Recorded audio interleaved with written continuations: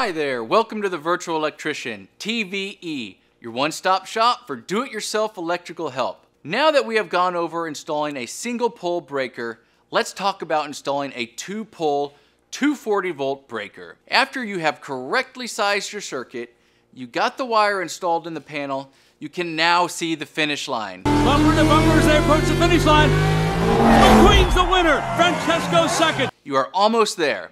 Just one simple step further, attaching the breaker. So here we go. You are either going to have 2-wire or 3-wire for your 2-pole breaker.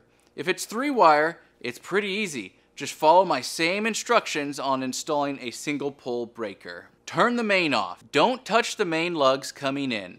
Use 90-degree turns. Connect the ground first, then the neutral, and now your hots.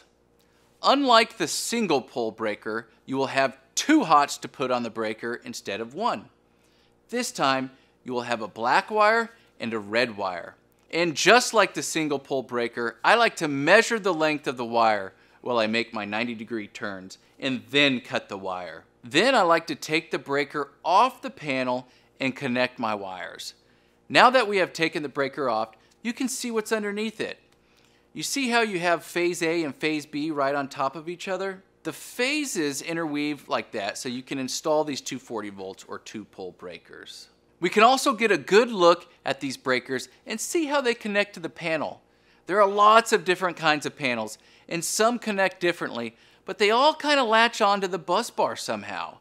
This one has a little notch on the back that hold onto the panel while this end just clamps down on the bus bar. Now you've got your wires on.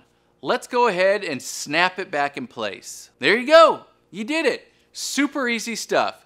Now it's time to turn back on the main and test the circuit. If you have a 240 volt circuit that doesn't require a neutral, like a motor, then you will only have a bare wire, a white wire, and a black wire. The ground will go on the ground bar, the black will be one of the legs, and then you will use the white wire as the other leg. If you do that, you need to identify that wire or phase that wire. This lets everybody know that this is in fact not a neutral wire, but a hot wire.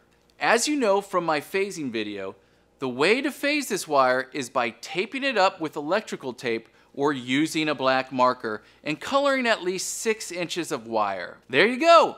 Visit us at thevirtualelectrician.com if you want to schedule a virtual electrician to help you with your electrical project, or subscribe to this channel for more videos.